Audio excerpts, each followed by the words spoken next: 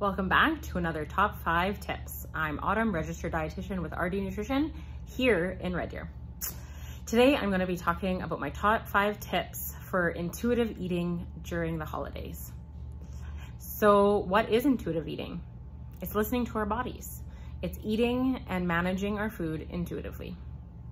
So here is what I have to say about the holidays. So my number 1 tip, don't go into the holidays with all or none thinking. I think this is a very diet culture thing. Either we're on a diet or we're off of a diet.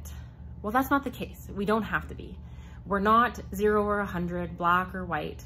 Nutrition is gray and always should be, and our nutrition shouldn't be perfect. So how to overcome all or none thinking is to not treat it as, oh, well, this weekend I'm going to be drinking and I'm going to be eating, so it doesn't matter what I have.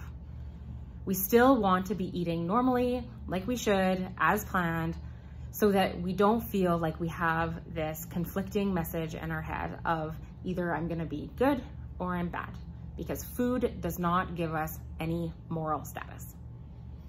Number 2, when you're during the holidays, check in with your hunger.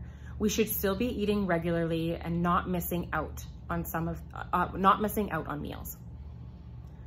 When we sit down for our big meals, say turkey, dinner, check in with yourself. Ask yourself, how hungry am I? How much should I be putting on my plate? Listen to your stomach and those cues. Then understand that even if you didn't take as much as you had hoped for or wanted, you can always go back for seconds. Check in with your hunger, check in with your fullness, see how you're feeling, see what your body is actually asking for. Number 3, eat as you would any other day. So start your day off with breakfast, followed up by snacks, have a good lunch, all leading up to that meal that you're going to be having either Thanksgiving, Christmas, Easter. It's important for us to maintain that schedule for our bodies. If we always think of it the opposite way of, well, I'm going to save myself in order to eat this meal, it means that we're probably going into that meal starved. And this means that we're not listening to our bodies at all. Our bodies go into a primitive overdrive, and it's going to want carbs because carbs are our energy source.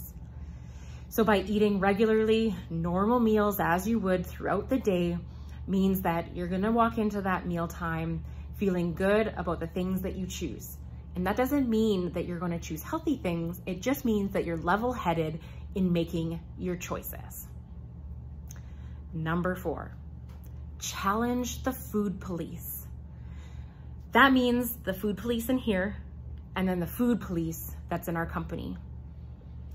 Set boundaries, not only for yourself, and say, hey, get out of my head.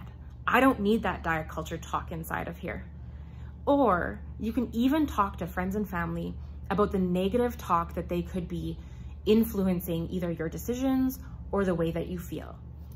Set those boundaries. I know you can do it. Number 5,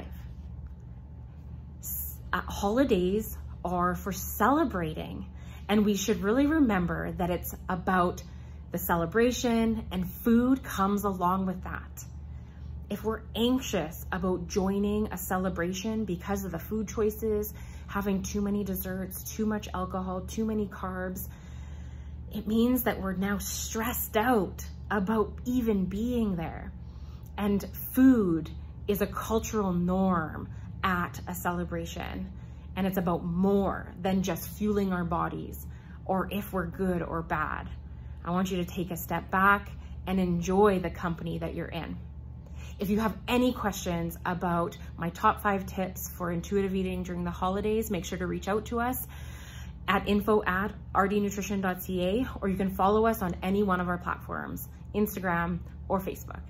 Talk to you later.